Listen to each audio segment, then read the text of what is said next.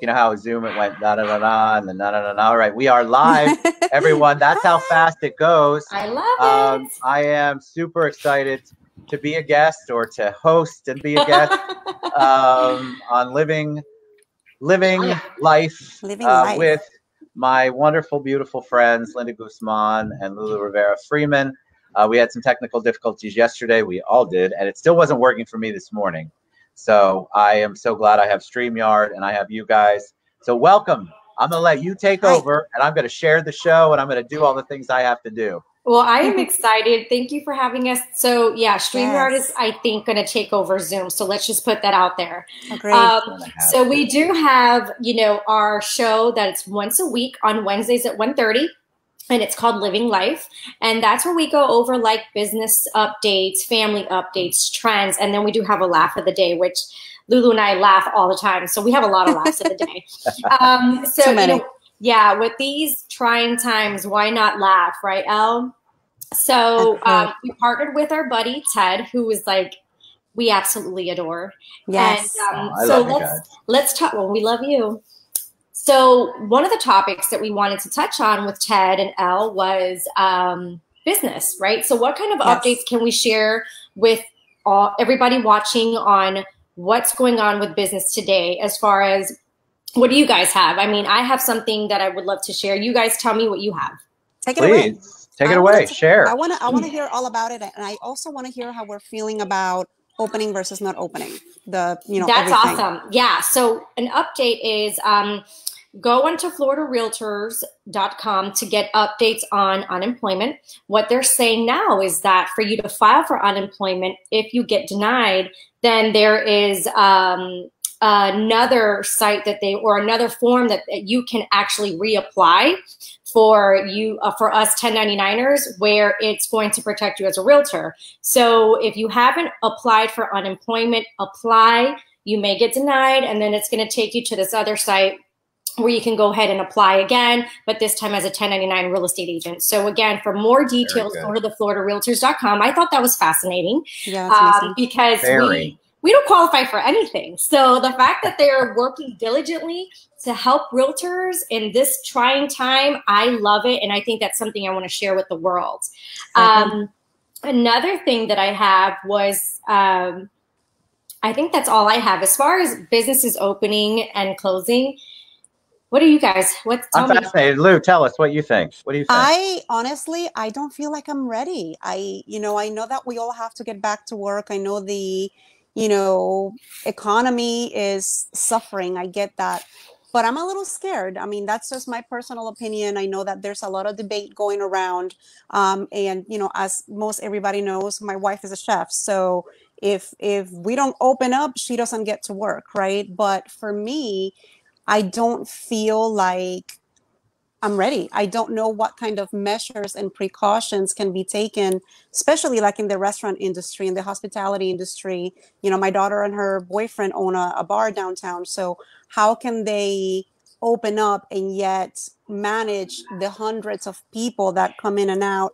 How do we ensure everybody's washing their hands? And how do we ensure that, everything is sanitized? So that's my main worry.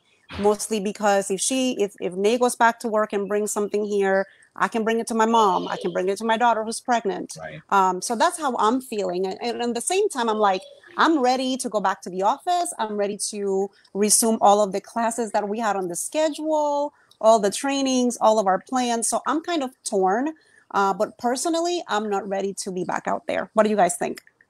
Well, I want to say the one thing that's scariest of all of this is that I didn't know that your daughter and her boyfriend owned a bar downtown. Yes. Right now, I don't know how I'm feeling about that. Yes, of honor all the time. I understand. I think we're all feeling the same. I think if we admit it, we want to get back to the normal, and that isn't going to happen. There's not going to be a normal. It's going to be whatever the new normal is. But I feel like, what are you going to do? Like, are we all going to have to wear masks into bars and to restaurants? And how do you make sure that you're drinking your drink when you lift your mask? And what if you put your hand down on the bar? Like, there's just so much to consider. And all of the things that I'm reading, and I'm sure somebody will pop on and correct me, and that's fine. I like to be corrected. and we'll talk about that in another show. No, I'm kidding. We no, I think that they're thinking that there's going to be another surge in the future, like fallish maybe, and that it will become almost this seasonal kind of thing. And of course, they don't know 100%. Right. But how do we open? I don't know the answer to that. I miss hugs. I miss having a drink poured for me. Yes. I miss food being served. Well, Stacy does that, but I miss like a restaurant. I miss just being around the experience, people. right? Yes. And so it's super hard. I don't know. How about you, Linda? On it, I think, I'm torn because as a believer, we're supposed to trust God because he's our provider. He's our, he is our strength, right? And so I do. What I'm torn about is, are we trying to take matters into our own hands and just open right away because we're desperate? Or, should we just trust the process, finish the process, and understand what we're dealing with? Because it's hard for leadership, when we're watching all the news and them not really knowing what's going on. Like, nobody knows. We don't have the answer. 1 minute we're okay, the next minute we're closing, the next minute we're opening. Now we're going to open again to then probably close again because we have another strand coming, and if you read on China, they had another strand, they closed again. I know. So that's what I'm worried about. Me too. What do we do? So I don't think there's a right answer, right? I think we're all. Answer. Yeah, there is no right answer because, small business owner, we want to open. So it's not like I'm, ignorant to the situation, right? I want to open. Right. I just don't have the answer. I really don't know. Well, I think we're all going to see what happens when Georgia opens up. They're the ones that are going free for all on non-essential, and Buck wild, right? Woo, are they allowed? Are they allowed to even do this? Yeah, it's all up to the states. The states have this power, and so they're opening. I forget when it is, but it's soon. Like it's the end of this week or next week, and so that should be fascinating to see how that all works. And then there had to be somebody who took the step out. I'm very glad that Florida wasn't that person right now. I don't want to be blamed. I don't want to be blamed. Time out though. If you guys see all these, have you seen all the memes that are going around? Like hashtag Florida, what is it? Idiots. Yeah, I've seen that. It's awful, So I'm like, what? Being bullied. Yeah, I'm like, what? Okay, so what are we doing wrong?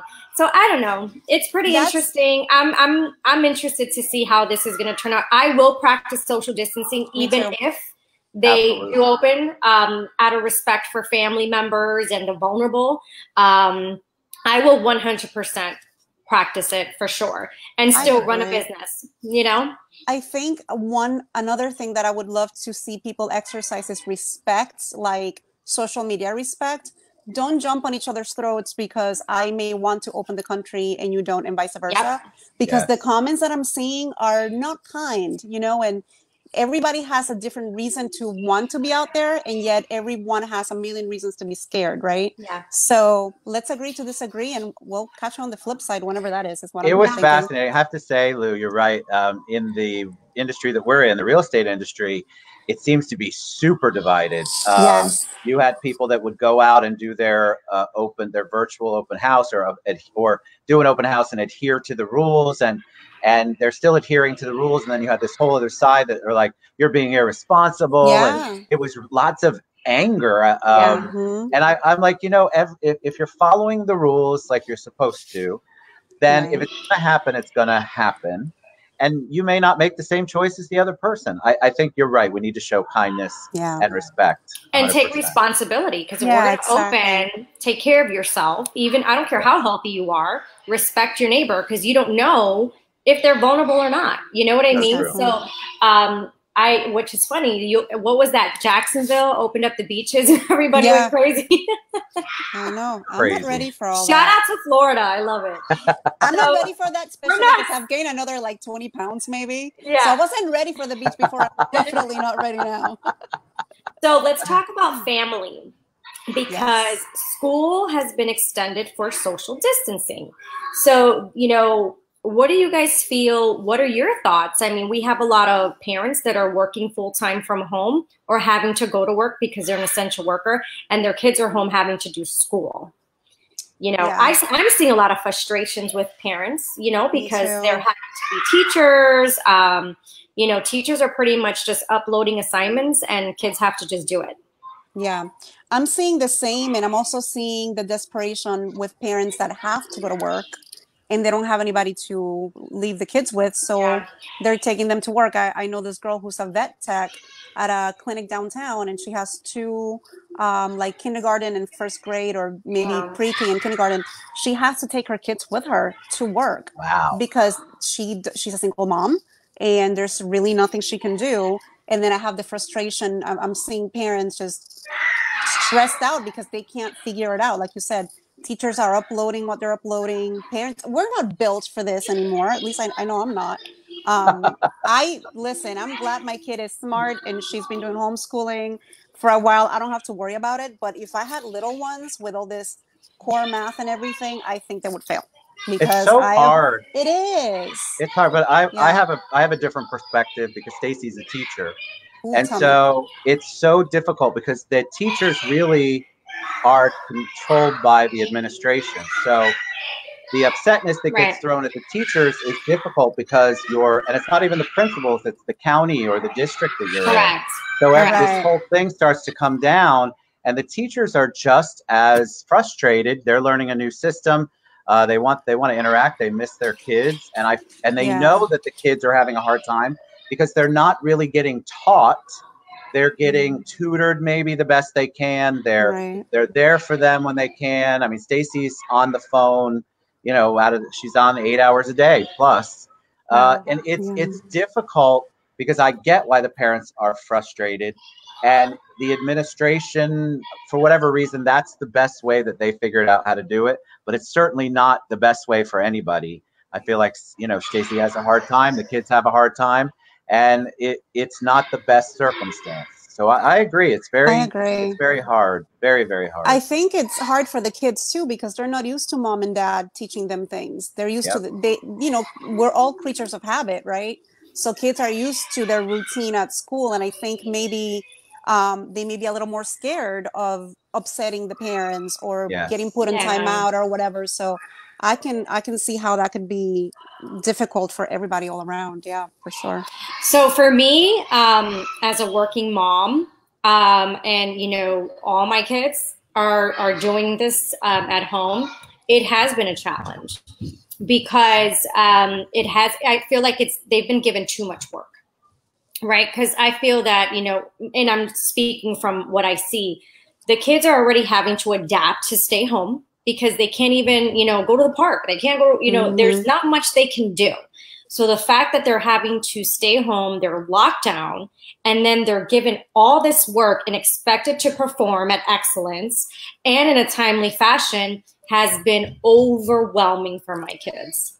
Literally overwhelming because they're still trying to understand what the heck is this virus and when is it leaving, Mom? Why do I have to stay inside? You know, I was asked yesterday by my boys, you know, they're 7, no, they're 8 and 9. And they asked me, they said, Mom, are we going to have a virus for the summer?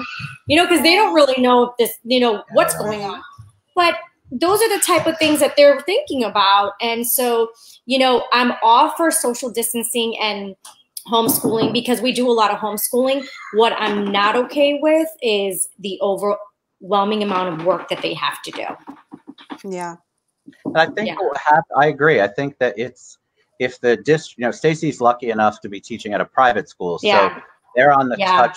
The pulse is better. If the parents they're always reevaluating. It's a smaller ship to turn. When you have the district, like a big Orange County, for example, and you've got the school board and the school superintendent, and those people have X amount of thousands of students they're trying to figure out.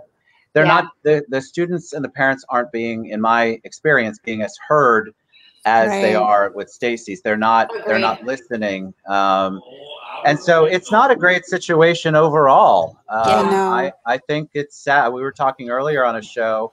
I feel bad for the people who are graduating, seniors. I have one of those I too. feel bad for you're right. It's just I have one no of those prom, too. no turning the tassel, no, there's so much that they don't get to do. It's such a challenge for the kids. Yeah. Very, very much so. Yeah. I mean, I my seniors just like, I just want it to be done. Yeah. I know. They're just over it. Sad. That sucks. That Yeah. kind of probably ruined, or maybe not ruined, but like kind of lost a little bit of shine of the high school experience for him. Oh yeah. Because it's not the same, and it'll never be the same. You can't go back and fix it. No, Nope, never. And he's, he's just done. He's like, honestly, Mom, I'm just done. Like, I'm just done. You went from the anxiety of having, doing everything you had to do to try to pass senior and graduate. Yeah. And then you get there after all your hard work, and then you're not sure if you're going to have a graduation. Then you're not sure if you're going back to school. He's done. He's like, I just want to be done. It's almost like they're being robbed, right? Almost like they're being robbed of that. It feels that way. Thing. I had, I felt that way for a long time. And then, the other day I was looking at him and I said, you know what? I'm just grateful that he's safe and that he's healthy and that he's here. I'm not going to just focus on what we couldn't do. I'm just going to be thankful that he's okay, and he didn't get the virus, or he's, you know what I mean? So that's what my focus is, because for a long time I was distraught. I'm like, I waited my whole time for this graduation. I knew what I was going to wear, the speech, the crying, and I didn't get to do any of it. I love it. So tell me about what's trending. Let's talk about what's trending. Oh, goodness. Wow, that is an age thing. You guys tell me what's trending. I think I know what that word means. So what's happening, right? What's happening out there? I mean, I feel like the thing that was keeping us alive and giving us life was Tiger King, for the longest time. Gotta love to. So I gotta admit it, right? So I saw the whole thing, and the whole time me and my husband were just like, what, is this real? And then next scene, and we're like, and we're going back. I can't believe it. It's crazy. What the hell are we watching? And how did this get on camera? And how did this make it big? Because it really is crazy. But who would have thought that was going to be like uniting the masses during the quarantine, right? Think about it. I'm like, is this all number backgrounds and beliefs and whatever? We're like, Tiger King is Tiger. Yeah. So now you got me in the morning. I'm like, good morning, you cool cats and kittens. I say that just because why not? Carol, what's your there's so many moving parts of that show that I'm just not sure. I can't look at the. I can't look. I have to get past that. I know. I'm so aggravated at that. It's just really difficult. Fun fact: he had fixed his teeth, and they asked him to take them out for the show. So it was kind of like a gimmick. Yeah, he has like veneers, or I did see a picture of him with them in. Yeah. He looks totally different. He's not terrible looking. I was like, oh, look at you with teeth. Isn't he like now married with kids? Yes. The meth in that town. I mean, those people are all. I mean, those are meth teeth. Listen, when I saw that, I was like, you know what? If they can make it to Netflix, I can make it to Netflix. Right? We need a show. Lip gloss will make it to Netflix. Yes, just no meth and tigers. Meth and tigers and murder. And murder, yeah. What about Ozark? Did you guys see it? I've never seen it. I have not seen that. Such good things. What? That's trending. Maybe that's what I'll start watching this week, because my daughter keeps telling me I need to. And Linda, you mentioned it too. So. Oh my God, it's so good. It's awesome. It's so good. It's so good. So the last thing that we touch base on the Living Life show is laugh of the day. So Lel, what is your laugh of the day? My laugh of the day? Let's see. Oh my goodness. I laugh so much, and usually at things that are not appropriate to share, because that's just my sense of humor. But, for me, I've been seeing these memes of day 1 versus day 100 and how crazy we look. And, our good intentions of working out and all of that. But for me personally was, yesterday when I got up, I was going to take a shower and get ready, took my shirt off and ripped up my nose ring. I've had my nose ring in my nose for 15 years. I ripped it out and I'm running around naked like a crazy person trying to find it because I'm thinking if it closes, I'm never going to get it back in. And, you know, we're not, you know, for me, the important thing during this quarantine was how am I going to get my nose pierced again? So I figured, and I look up at the mirror and I look like that person that I keep seeing the meme of, you know, day one, you're like, I'm just going to eat salads and I'm going to work out. Fun fact, I did buy a squat machine thing to do squats here. I've used it maybe once. It came like 3 weeks ago. Versus, you know, day 100, which is this. What about you guys? I don't know. I think one of the things that's probably trending too, but I love memes. I mean, I could look at them all day, but the 90 Day Fiance ones just make me laugh. Big Ed, you know, Stacy and Haley, my daughter, watch that, and so I'm always in the background. It's always going on, and that's another, like, you stare at it, and then I look over at them like, why are we watching? This is insane. No. But those memes make me laugh. That show, anything to do with that show, it's insane. So that's my laugh. What makes me laugh is when I see the memes of how people go and they get all dressed up and ready to go to like a war zone for food shopping, and how they're literally like all decked out and they're running through the store and they're like, and then when they run out, they're just like straight up war zone, because that's me. Like, that is you. You will not know who I am. You won't even know. I have shades on, hoodie, mask, gloves. I got like really ugly clothes on because, you know, I'm like, I don't care, you know, if it gets the cooties, because I'll get back to my house and throw it away. So I legit have my hair in a bun, and I am like from the car. First of all, I go through the whole stage of, okay, I'm going food shopping, and then I'm like, no, I'm not. And then I'm like, okay, so I go through this mental thing. Then I get in the car. We fly to work, like Publix, let's say. I like run through Publix like it's a freaking maze, get back in the car, and I'm out. Like, all you see is smoke. And when I see those memes, I'm like, at least I'm not the only one that's running and going nuts, because it's a terrible experience for me. Then I get rid of my clothes. I've seen her. She'll FaceTime me, and she looks like, you remember the show from back in the day, like Supermarket Wars or whatever, where you have to like go real fast and just grab everything. That's Linda. So if you see a crazy tiny person running around in Lake Nona, that's her. And grabbing everything, just throwing it in the car. Yep. See, I love the grocery store. I know you're not supposed to, but I do take my time in there. But I do social distance. Yeah, I don't go that often. We order online. I'm order doing that Amazon now. And shipped and Instacart. And shipped. And, you know, there's a new one I call it Go Puff Daddy, but it's Go Puff, and you can get your booze. You get your booze for $1.90. It's real good. I need that. So, you know what? Talking about booze, Tell us more. Well, I remember I put you on to the peach Moscato, and it's so good. I don't know, but the peach Moscato, I'm telling you right now, guys, you have to taste it. It's amazing and refreshing. So I will be visiting that website. I love it.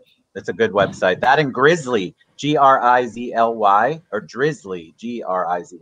Anyway, that one will ship real booze, like big time booze. I've never had that White Claw stuff that everybody. Oh, that's what I was drinking. See? What is it? It's a malt. It's basically a malt. It's like LaCroix. Have you ever had that water, bubbly water with malted liquor in it? So it's about 5% alcohol. You can get one without sugar that is only 70 calories and no sugar, no carbs. I drink the one with like 1 carb or 2 carbs in it. It's delicious. It's refreshing. Really? And then it gives you like a buzz? Allegedly, Linda. Yes, allegedly. It's a breakfast drink. At least that's how I think of it. Can you guys hear me? I can't hear anything. I can hear you. We can hear you. You're not muted. So I'm gonna mute you and unmute you. There. That's all we have. All right. Well, I enjoyed it. I always enjoy spending time with you guys. I can't wait to give everybody a big hug, whatever that looks like afterward. Yes. But that was fun. I like it. I like it when I'm not in charge.